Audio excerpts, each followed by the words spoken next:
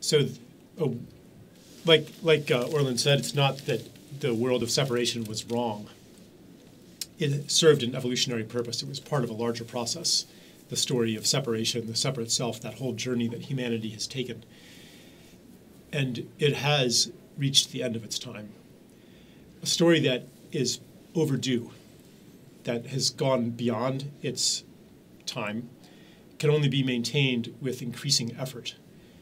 So, for example, oil that was once available by merely pricking the ground and you'd have a gusher, now has to be forced out of the ground with fracking.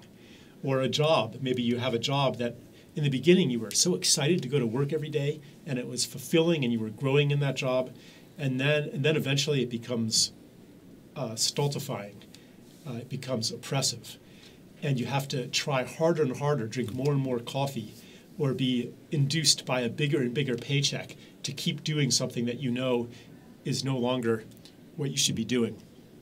Same thing for our financial system, our whole civilization. It can only be maintained at greater and greater cost.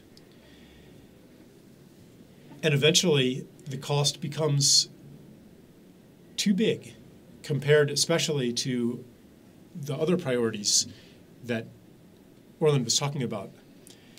And at some point, this is my brother says this, he thinks, he's a farmer, and he thinks that the revolution will happen when one day the authorities, they gather together in their boardroom to deal with the new financial crisis, and here are the different options, and he says they're just going to say, fuck it. I just don't want to deal with this anymore. I'm going home. And they stop maintaining it. And as soon as they stop maintaining it, it disappears. It only exists because we are continuing to tell a story that we don't believe in anymore. No one believes in it. Not the elites, which is a huge change from 30 or 40 years ago. 30 or 40 years ago, they all believed their own propaganda. But today, they don't believe it. They're completely cynical. Cynicism is a death sign. When you become cynical, that means that the heart of your world story has hollowed out, and you're merely living in the superficial structures, the habits of it. It won't last.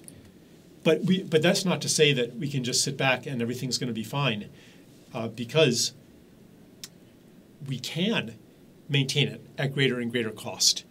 And if we maintain it long enough, the cost will be everything beautiful. Everything beautiful on this planet. That will be the price for maintaining this story longer and longer.